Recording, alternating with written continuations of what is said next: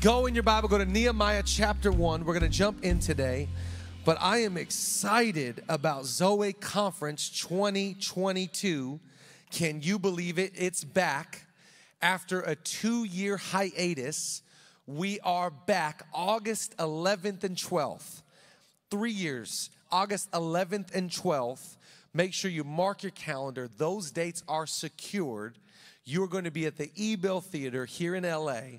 And just what a lineup. Are you kidding me? We got Rich Jr. coming back.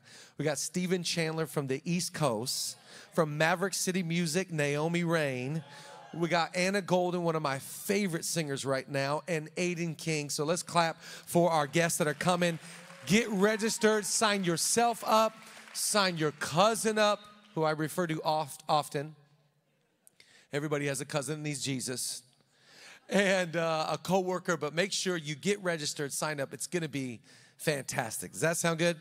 Okay, we're talking today. We're in part 2 of a new series called Rebuilding the Real You. I don't know what you've gone through. I don't know what you've faced. But a lot of times through trauma, drama, daddy and mama, a lot of time through circumstance and pain, the real you gets eroded away.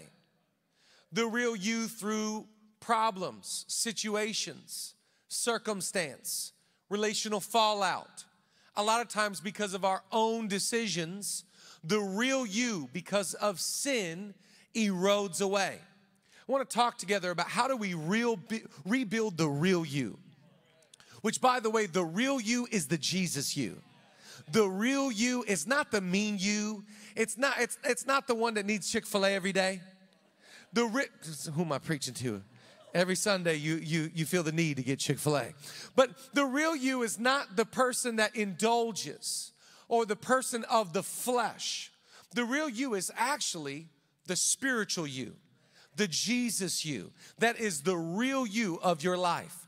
And I want to encourage you that God, by His power, now in your own strength, you cannot rebuild the real you. But the Bible teaches us, I can do all things through Christ who strengthens me. So in your own strength, you will never rebuild your life. In your own power, you can never forgive that person. In your own ability, there's no way you can get out of your addiction. But through Christ, you can rebuild the real you. And this is the you want to be. You want to be kind. You want to be generous. You want to serve God. You want to be happy. You want the Lakers to win. Feel the ghost. That's the real you. The real you is not losing their mind. The real you doesn't remember what happened in Vegas. That's not the real you. The real you is the Jesus you. You have been created by God for God. This is exciting stuff. And once you start to tap in to God's plan for your life, you discover there's destiny on you. There's potential on your life. There is a hope and a future. Listen, the events of your life cannot define you. People who have come against you cannot define you. God's plans and purposes are greater than anything that's ever come against you. And we've got to rebuild that person, that confidence, that excitement, that purpose, that passion. We got to rebuild that person because that's the person God wants to see. But let's be honest, that's the person you want to see. So Nehemiah, by the way, let me just give you some context. Nehemiah is perfectly placed by God for this story. Let me just say this about your life. God has strategically placed you where you are. It is no circumstance. There's no happenstance. It is no coincidence that you are where you are.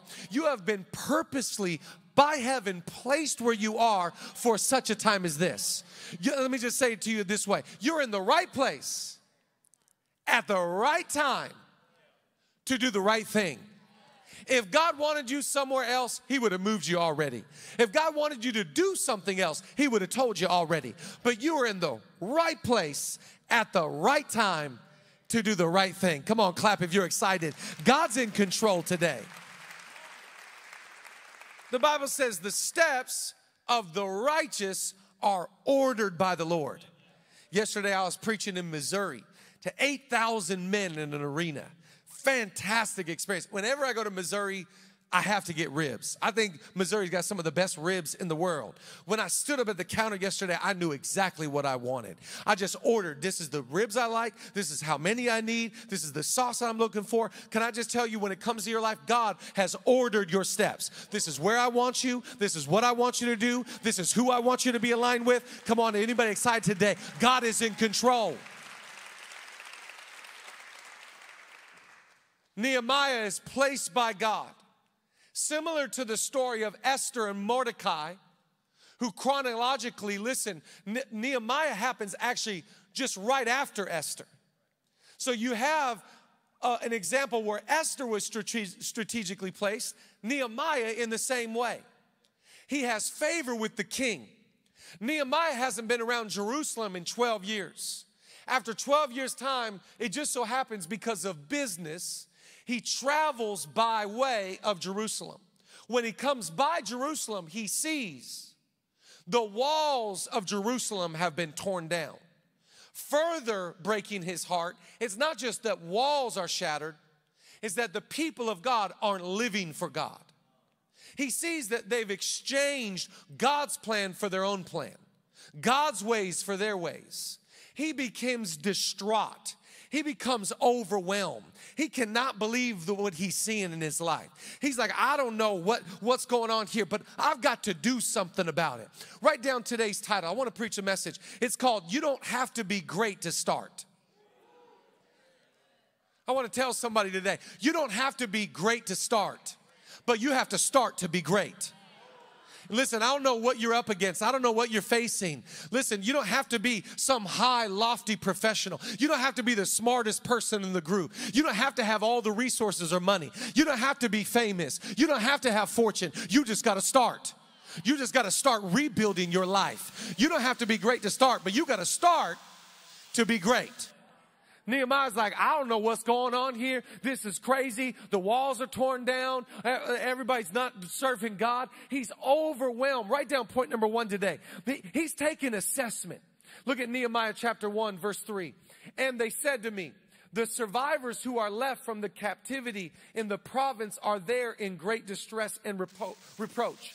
The wall of Jerusalem is also broken down, and its gates are burned with fire. So it was, when I heard these words, that I sat down and wept and mourned for many days. I was fasting and praying before the God of heaven. Write down point number 1 today. He was taking assessment. See, what I think about your life is that we've got to get honest for a second. We've got to take an honest assessment of where we're at. Nehemiah didn't walk by the walls and walk by the people and go like, no, it's good. We're going to be fine. They're just, they're kidding around. These walls, they used to be awesome, but you know, times are changing. Culture's shifting. Things are different. No, he sat down and he wept because he knew, I got to be honest about this. This is earth-shattering. This is heartbreaking. This is breaking my heart. This is not what I want to see. This is not what I want in my life. Can I just encourage you that you need to take an honest assessment of your life? The first thing that God asked man in the history of the Bible, in the book of Genesis, is, where are you? I wonder if God asks you that today, where are you? Could you answer? If God asks you, how are you? Could you answer honestly? I love being with 8,000 men in Missouri yesterday. And I was poking fun at the guys going, if you ask a guy, how are you? Every guy is always, good. And if you ever love somebody, you follow up and ask them again, no, how you really doing? And they will give you the same answer, good. I've never met a guy that was like, how you doing? Not good. That's at the women's conference. Ladies can't wait to be asked. Oh, but you're not good. You don't know where you're at. And things aren't going the way you want them to. And maybe it's your marriage. Maybe it's your business.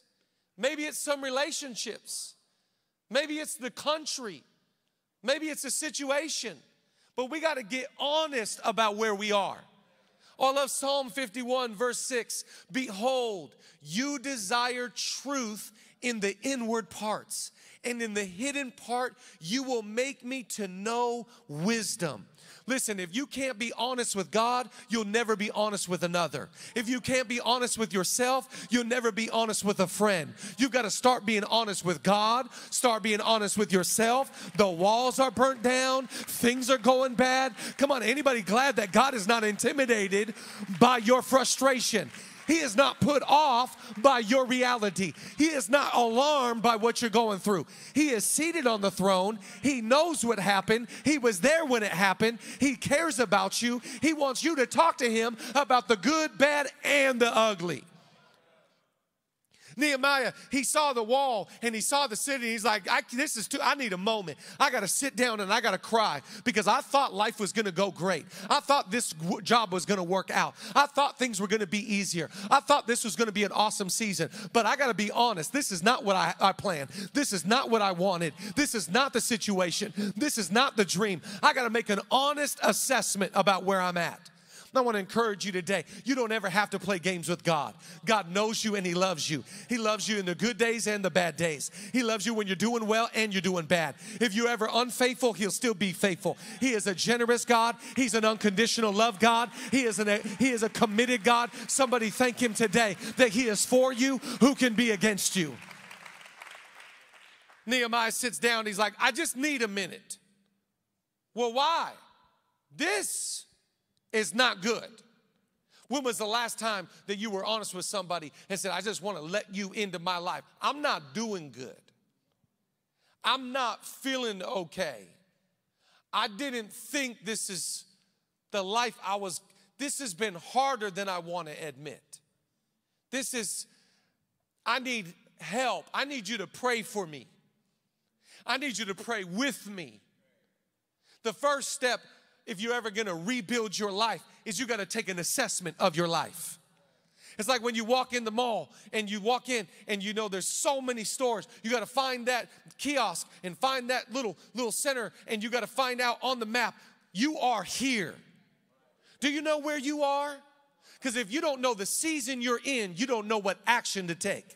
God wants to identify and give you an assessment so you can, with accuracy, rebuild your life. Clap if you're thankful that the Holy Spirit will lead you to be honest.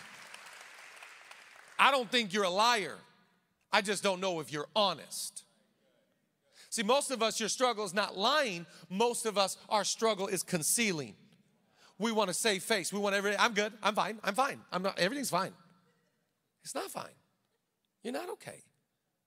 So let's just be honest about the assessment. And the second one, write down number 2, is that he's in great agony. Because sometimes when you're honest about your assessment, it doesn't leave you going like, yeah, killing it. Knew it. That's why you don't like to look at your bank statement. And that's why you don't like the dentist. No one's ever gotten to their Amex bill and been like, killing it. You're always like, oh, wow, she's in trouble. That was a good one. Now, sometimes it's okay to let your assessment lead to agony.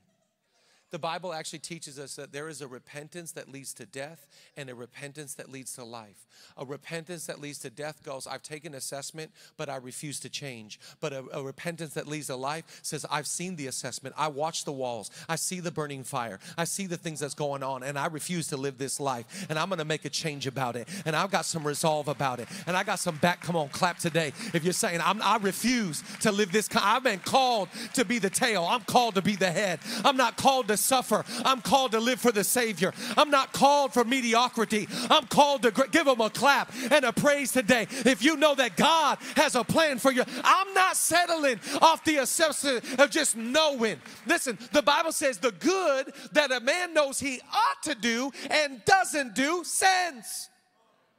See, you think sin is Vegas. Sin is knowing I should do something about this, but I refuse to do anything. No, I got to have some assessment that leads to my agony. So Nehemiah is strategically placed. He's got favor with the king. This is the first time that he's ever come in front of this Persian king. He's serving in Persia. He's got a heart for Jerusalem. So he goes to in front of the king. First time he's ever showed up in front of the king and been sad. All the other times he showed up at work, he's happy. All the other times he's got his hair perfect. All the other times he's got a piece of Orbit's gum and his breath smells good. This is the first time he ever walked in the office and the king looked and went, my man, you good? You all right? I never seen you sad before. I never seen you down before. You're usually up. What's going on, Nehemiah? Watch what Nehemiah says to the king. I love this in chapter 2. Nehemiah chapter 2 says, therefore, the king said to me, why is your face sad? Since you are not sick, this is nothing but sorrow of heart. So I became dreadfully afraid. And I said to the king, may the king live forever. But why should my face not be sad when the city, the place of my father's tombs, lies in waste and its gates are burned with fire? Sir, I hate to say this, but why shouldn't I be sad? I've got things going on in my world and in my soul and in my home that are devastating. So I've just got to be honest for a second. It's a little embarrassing, King, to be honest here at work, but I'm not good. And I know that usually I am good, but I found in my assessment that I'm unhealthy. I found in my assessment that I've got sin patterns. I found in my assessment that I'm bitter. I found in my assessment I'm broken. I found in my assessment I got things going on. I'm not good. See, are you willing to go from assessment to agony? Because if you keep blowing by your assessment, you'll never feel the pain that leads to change. The repentance that leads to death says, I've seen it and I'm good. You shouldn't be good with some of the things going on in your world. This is not okay what's happening to you. This is not okay what you're experiencing. There needs to be change. You're called by God for great things. You're called by God to live in holiness. You're called to live in purity. You're called to live in generosity. Clap today if you're happy that my assessment is leading to a little bit of repentance that leads to change. So you got to go from assessment to agony. And the agony is not God being mad at you. See, some of us, we don't ever want to feel bad. And most people think, see, I'm good with God because I'm a good person. I'm a good person and God loves me because I'm a good person. Jesus was not sent by the Father to help bad people become good people. Jesus was sent by the Father to take dead people and make them alive. Good people don't get into heaven. People that believe in Jesus get into heaven. We don't like to feel bad. I don't know about you, but I got things that I want to deal with in my life that are not bad things. They're things that could lead to death. They could destroy your future. They could destroy your marriage. They could destroy your home. They could destroy your mind. They could destroy your morals. They could destroy your money. They could destroy your spirit. Don't you ever get involved in stuff in the assessment. Just go, I'm just going to keep floating. No, I got some agony because I want some repentance. So he takes the assessment. And he's like, I got to be honest. We got no money. We got no job. Our pets' heads are falling off. No one under the age of 26 laughed at that joke. And if you did, you're just so kind. You just laughed to laugh because it was a Dumb and Dumber reference. He takes an honest assessment and he's like, I can't believe this is not, in a million years that I dreamed this is going to be what we face. And I got to be honest, King, I'm sorry, you know, I've got my outfit on today, and I'm doing my best, but I'm struggling. How could I not be, sir? The place where my Father is, the place that I love, the place that is near and dear to my heart is in shambles. The place that I care about is suffering, and I'm not good today. And he pivots from king to true king. And he goes from assessment to agony to agreement. He goes to a higher power than the king of Persia, and he actually comes before God. He says, God, this is a king can't only solve this. God can solve this. And he reminds God of an agreement that God's made. You need to know this about God. He is a covenant-making, covenant-keeping God. We serve a God that loves contracts. That's why I love when we're talking about kingdom builders. We talk to you about getting on that website, make a commitment. It's not a commitment with Zoe, it's a commitment with God. Because God loves contracts. God has made a contract with you and I. Nehemiah remembers a contract God made. He reminds God. Watch what he says here. Go back to Nehemiah chapter 1, verse 8. It says, remember, I pray, the word, God, that you commanded your servant Moses. I'm reminding you, if you are unfaithful, you told us, if we are unfaithful, that you will scatter us among the nations. But you said, if you return to me and you keep my commandments and you do them, though some of you were cast out to the furthest part of the heavens, yet I will gather them from there, and I will bring them to the place which I have chosen as a dwelling for my name.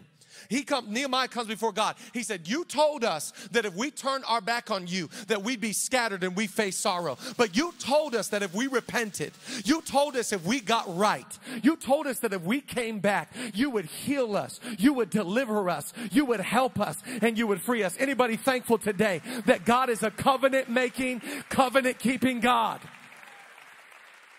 I don't know if you've ever signed a contract. When you're early on in life signing contracts, you just sign. This is like when you go rent a car. I've never read the rental. I can't sign fast enough. They could be asking for my first child and my savings account. Doesn't matter. Just, I want out of this airport now. But when you make a real contract that has to do with like your business or your intellect or your future, you get lawyers involved like Jake. And you try and go through that thing for any clause, for anything that's like, oh, no, we're not signing up for that. We're not agreeing to those terms. You want what percent? You crazy for that. You want me to show up how many times? You crazy for that. Because you go through with a fine-tooth comb of just making sure I agree to these terms. God made an agreement with you. And the terms are unfair because they're so good to us and not always good to him.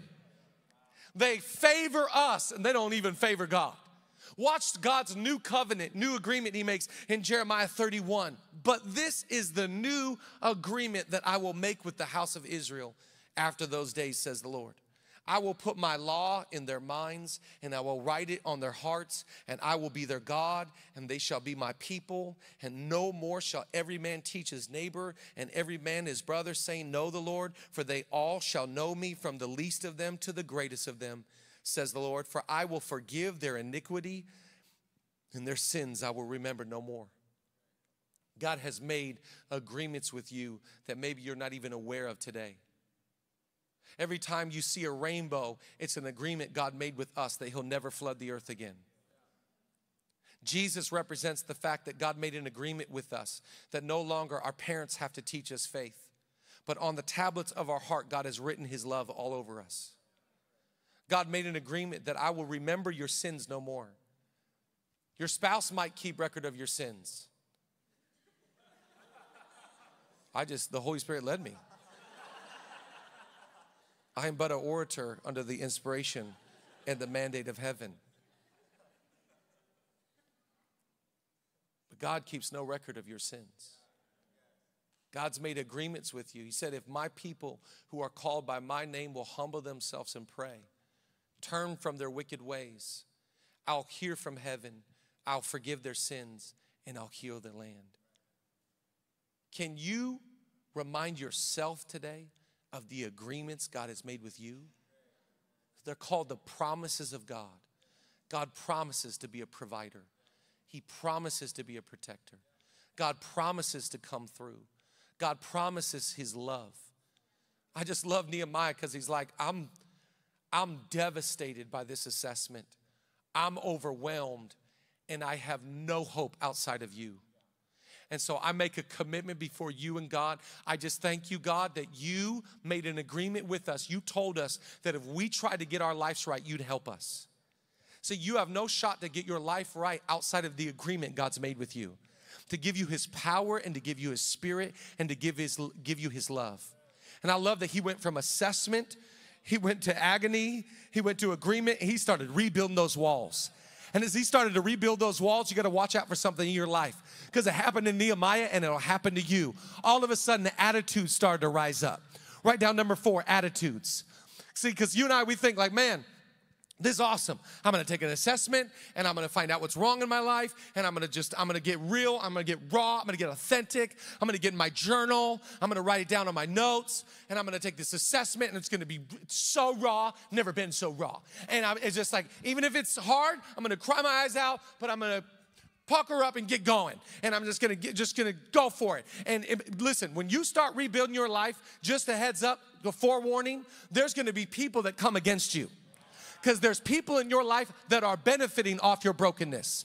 There are people in your life that go, we don't want you to change. These broken down walls and this burning fire, we love to hang out with. You're my drinking buddy. You're my partying buddy. You're my critical buddy. You're my gossip buddy. You're my go out at night party buddy. I don't want you to change. You change, you're a threat to me. We've been living this way 12 years. Why are you going to change now? Come on, clap today if you're thankful. Just as a forewarning that there's not everybody's going to be for you. In Nehemiah's case, it was some guys named Sanballat and Tobiah. You know you from the devil when you name Sanballat. Who names their children Sanballat? That's awful. Look at Nehemiah chapter 2, verse 10. When Sanballat, the Horonite, that's just terrible, and the Tobiah, the Ammonite official, heard about this, they were very upset and angry that anyone would come to look after the interests of the people of Israel. Watch it as it goes further. Chapter 4, Sanballat was very angry, and when he learned that they were rebuilding the wall, he flew into a rage and mocked the Jews, saying in front of his friends and the Samaritan army officers, what does this bunch of poor, feeble Jews think they're doing? Do they think they can build the wall in a single day by just offering a new sacrifice? Do they actually think they can make something of stones from a rubbish heap and charred ones at that? Do you know there's people in your life going, who do you think you are? You think you're better than me? You think I don't know what you used to do? You think I don't know I know the real you. Oh, you in church acting holy. I remember what we did last summer. See, you have to understand that there's going to be attitudes that come against you. Listen, God is for you, but not everybody else. God is in your corner, not everybody else. And you're going to have to be okay with critics. You're going to have to be okay with not all your family maybe being on your side, not all your friends making the change. Remember, in life, there's 3 types of friendship. There's people in your life you are for the same thing. There's other people in your life you are against the same thing. But there's only a little few people that are actually for you. See, most of us get it twisted. We go, I thought we were friends. No. You're not friends. They're just for the same thing you're for. I thought we were closer. No, you're just against the same thing that they are against. There's a few people in your corner that are saying, I'm with you heart and soul. And I can recognize, thank you for letting me into your life. And thank you for letting me, I didn't know that these walls have been broken this long. I didn't know you've been addicted that long. I didn't know you've been living with that mental torment for that long. I didn't know that there's been burning fires in your life. Thank you for letting me in on your agony. But I want to let you know that there's more people that are for you than against you. I want to let you know you're doing better than you think you are. Don't you listen to the Sanballats in your life. Don't you listen to the naysayers. Don't you listen to the haters from the bleachers talking about you're never going to change. You're never going to rebuild. Who do you think you are? I know the family you grew up in. I know the area you're from. I know who you are. Who are you kidding? There's no way you can do it. Don't you listen to the attitude that is against you. Attitude is everything. So let's get the attitude of Christ. Let's get the attitude of faith. Let's get the attitude of miracles. Let's get the attitude of I can do all things through Christ who strengthens me. Give them a clap right there in your house. Give them a clap in the chat. If you're saying, greater is he that is within me than he that is within the world. Worship team, come join me. I just love this because listen, your life rises and falls on attitude. And listen, your attitude is your altitude. You will never live a life better than your attitude. So I love Nehemiah. Nehemiah's like, Sanballat, you can go back to wherever you're from. We rebuilding. You against me? I got people that are with me. Say what you want on social media. Say what you want in the cubicle. You can laugh at me around the dinner table. You can throw gifts around on the group chat. It's not swaying me. I know what's wrong. I know what God's called me to do. I know I'm under construction. I know I'm a work in progress. I don't have all the answers. I don't have everything figured out. But one thing I do, forgetting what is behind, I press hold to take hold of that which God has for me. I don't know who I'm preaching to today, but I felt like telling somebody, don't you listen and don't you lie down to the critics of your life. There's going to be people that don't understand and they don't need to understand. All they need to know is that you made an assessment, and out of agony you made a decision, and you've got resolve and you've got conviction and you've got a commitment to say, I'm going to raise my family in the ways of God. I'm going to build my life to do the God stuff. I'm going to serve Jesus. I'm going to live for a kingdom that is not of this world. I'm going to heaven, and I don't care what anybody else thinks. I'm getting my life right. Give them a praise today if you're grateful. Who cares what they say? If you live by their praise, you'll die by their criticism. Nehemiah says, I can give 2 nickels what you think, man. Do you realize my dad's buried there? Do you realize this is my destiny? Do you realize for such a time as this, God spoke to my heart. I got favor with the king of Persia. God's called me to do. Who cares what you think? Stop living for the opinions of others. I was telling the men at the men's conference, women have FOMO, fear of missing out, but the men have FOPO, fear of other people's opinions. You'll never rebuild the real you caring what other people think. You'll never rebuild the real you worried about what this, that, or the other person is saying behind your back. Does it matter what they say, or does it matter what you've assessed? Last one, number 5, write it down. This is the last thing Nehemiah had, and it's the last thing that you'll need in your life. You need absolute. You need some resolve. You need some moxie. You need some backbone. See, they rebuild the walls because they had conviction. They weren't wishy-washy. They weren't going, I'm building my life off feelings. No, they were like, we're building our life on faith. Watch what it says. Worship team, come join me. Nehemiah chapter 4, verse 6. So we built the wall, and the entire wall was joined together up to half its height. For the people had a mind to work. Verse 16, so it was from that time on that half of my servants worked at construction, while the other half held the spears, the shields, the bows, and wore armor, and the leaders were behind all those house of Judah. Those who built on the wall, watch this, get a visual. Those who built on the wall and those who carried the burdens, they loaded themselves so that with one hand they worked at construction, and with the other hand they held a weapon. With one hand they're building, and on the other hand they're protecting. I want to tell you today, it's not going to be easy. It's not for the faint of heart. If you want to be great, not everybody can be great. Greatness doesn't happen in a day, it happens daily. And they said, you know what? Every day we got a mind to work, and we're going to show up. And even if we got to hold our building utensils in this hand and our fighting utensils in this hand, we're going to do what God's called us to do. Because I know that God's called me to do something, and I've got to have some sacrifice. I've got to have some devotion. Clap today if you're willing to pay the price to step into what God has for your life. It's not going to happen overnight. It's not going to be easy for everybody. But they have the mind to do the work. I want to ask you, do you have the mindset after your assessment and after your agony to build your life?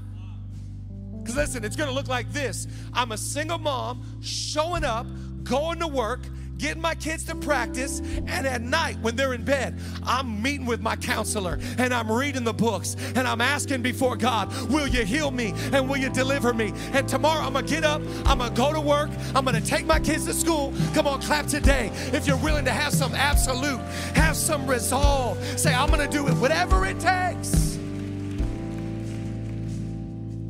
Just love that Nehemiah saw the wall and the fire, cried his eyes out, and then got to work. The decisions that you make today will determine the destiny you experience tomorrow. It's a decision. I'm not willing to live in this chaos and live in this issue and live in this secret sin any longer. I'm past crying about it.